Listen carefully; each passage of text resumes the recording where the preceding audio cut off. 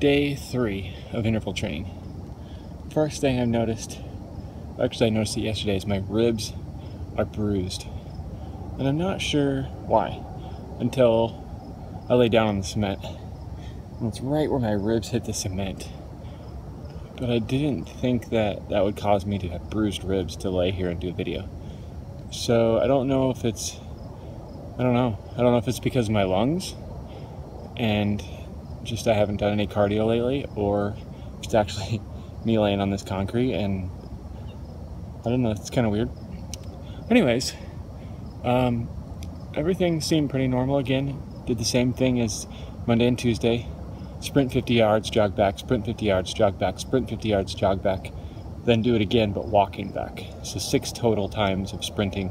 It's harder than it sounds. Like, I watched the video and I was like, I can do that. And then the next part is like some push-ups between all of them, and another 6 times you do it. And another one is like knee jumps. And then I thought I could do all of it, and I can only do the first 6.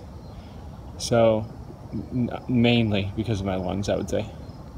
I do feel pretty tired, body tired, like not sleep tired, just my muscles and my everything is just still sore, and I keep pushing myself even though I'm sore. And tomorrow is an off day because I work early in the morning, like 6 a.m. to 2 p.m. So I don't work out that morning, and that's kind of my day off, that day and Sunday for working out anyways. So I'm excited actually for that. And then Friday, I'm doing a thing called carb loading. Basically, on the keto diet, you're not eating any carbs at all, and your body is burning fat and instead of sugar.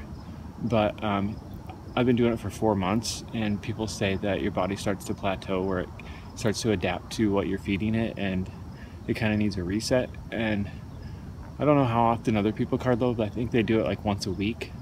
So I'm gonna try Friday doing it, and I'm not gonna do it with unsafe carbs. I'm gonna do it with things like grape nuts, corn chips, quinoa, a banana, stuff that I don't usually eat that has sugar and carbs in it. So I'm not gonna go crazy and eat donuts and chips, like potato chips and stuff like that. So we'll see how that goes. I'm excited for that day. There's some foods that I don't eat very often or haven't ate for a while, so that'll be fun. We'll see how that affects it. I can already tell a difference in my body just in the last couple days from this workout I'm doing right now. So we'll see if it continues, if it affects anything. So I'm headed back home to lift dumbbell weights. Actually, I think a lot of my stuff's coordinated, like planking and sit-ups and stuff like that. So that's where I'm headed.